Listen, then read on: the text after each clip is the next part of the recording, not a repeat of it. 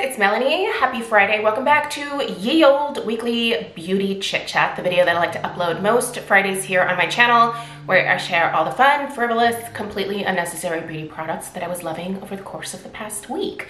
I have a few things to share with you guys today. I'm gonna try to be brief about it because honestly, I wanna leave the house a little bit today. I have a few errands to run, so yeah, but I wanted to make sure to get this video up. Typically I film this on Thursdays, but I just didn't get around to it yesterday, so this is probably gonna go up a little bit later on in the afternoon. So anyway, hope you're having a great Friday afternoon or evening. As always, everything will be listed and linked in the description box down below. So if you want to know where to purchase any of these things, price point, yada, yada, yada, check out that description box. All right, you guys, let's get into it. Where do we want to start? Well, I'm going to start with perfume because that's usually where I start. So it was these two things right here. I'm wearing them right now and I smell so good. I mean, I hate to toot my own horn, but I kind of smell like $1,000,000. Okay, so what is this? This was one of my recommendations from my fall perfume recommendations video that I did on Monday. If you missed that video, I'll link it down below. This is Bastide Ombre Marquis. Now, this is only an eau de toilette, and I realize that that might scare a lot of people off because typically eau de toilettes tend to be a little bit lighter in their projection. They tend to maybe not last as long. But this, for whatever reason, is an insanely powerful eau de toilette. I don't know if it's the fragrance oils that they're using. I don't know why, but this gives me the same performance as like pretty much all of my eau de parfums. So at any rate, if you're scared to get this because it says eau de toilette, don't be. And it's kind of a spendy fragrance, so you know, like you don't need this. You can find other amber fragrances that are less expensive, but this is a really good one, and it's a massive size. Like for the price point, this is a massive size. It's 3.4 fluid ounces. I think they have smaller sizes available as well. Anyway, what I did is I paired it with this perfume oil. This is the Namat Vanilla Musk. I shared this in my haul. And this is a beautiful, I think it's a little bit more, oh, it's so good with this amber, you guys. You have to try this combo. Frick, that's good. This is more of a sweet, I would say, almost cupcake type of vanilla note. It says vanilla musk, but I don't get much in the way of muskiness from this one at all. It really smells a lot sweeter to my nose. Anyway, I really have enjoyed this oil.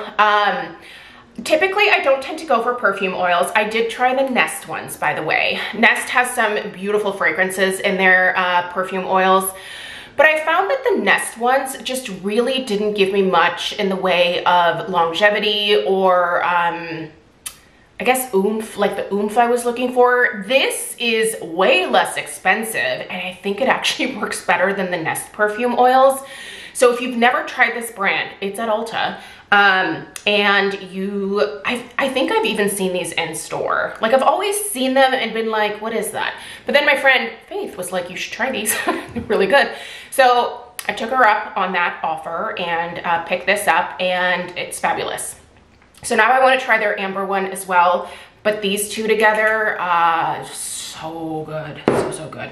Okay, let's do some hair care really quickly because this stuff is actually part of the Ulta like hair event that's going on right now. I don't know I forgot what it's called. At any rate, these are both 50% off today, which makes them both, I think, $9.99. A little bit later on this afternoon, I'm actually thinking about heading down to my local Ulta to pick up 2 more of these just to have as backups because they're so good.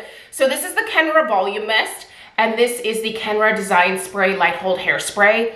This is all that I have in my hair today in terms of styling products. And look how much body that volume mist gave my hair. Now, I realize that's probably pretty relative because, you know, I have 57 strands of hair and my hair has been shedding like crazy. I am addressing that. Follow my perimenopause journey if you're curious about that. But I'm really impressed with this volume mist. as like just a standalone product. I think it's really great. I'm gonna be pairing it with my mousse products in the coming days. I'll let you guys know how that goes. But on its own, this smells incredible. It works really well on my fine thin hair. It doesn't make it feel heavy. Just gives a little bit of oomph. By the way, did you guys notice that the bangs are cooperating today? I think it's maybe because they like grew out a little bit more. So fingers crossed that this continues to like work out this way for me, because I do like the bangs. I just don't like how they normally just like stick out like this, you know? That's not a flattering look. All right, this hairspray. Nice light mist. Let's do a little. Nice light mist. Really light hold, you guys. Do you see that? Like my hair, it's not stiff. It almost works as a little bit of like an additional volumizer for my hair, I feel like. Also, why does Kenra stuff smell so good? I know that's not like the most important thing, but I am a sucker for the smells, and both of these things smell like $1,000,000. So at any rate, these are getting 2 thumbs up from me, and I think I might go pick up a couple more just to have as backups. I go through hair stuff pretty quickly. I do style my hair pretty much every single day. So yeah, I would definitely go through those probably fairly quickly.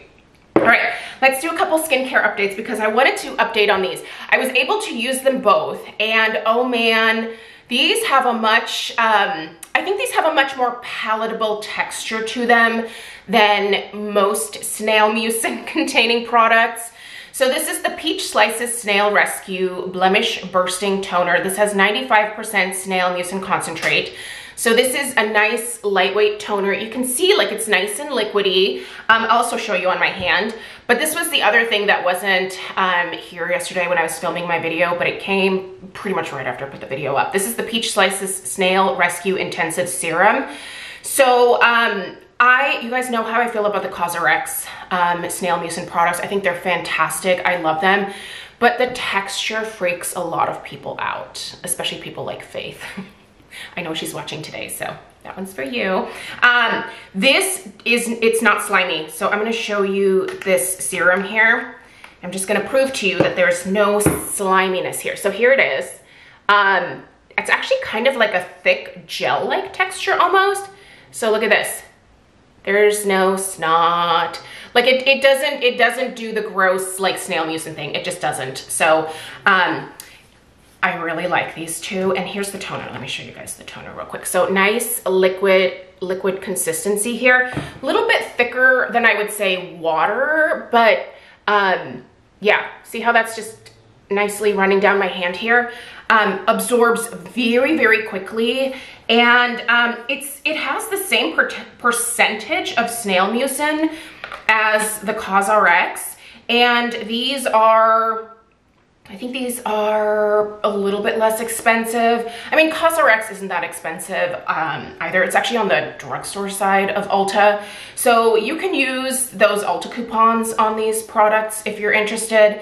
I actually bought both of these when they were on sale, and then I saved an additional 20%. So I got a screaming deal on these. But even like full price, I don't think that they are horribly, horribly expensive. So loving both of these, and I'm glad I tried them out because I know a lot of you are just freaked out by the snail mucin texture. These do not have that. So I don't know, if you want to use snail mucin, I really love how hydrating it is. It really plumps my skin up.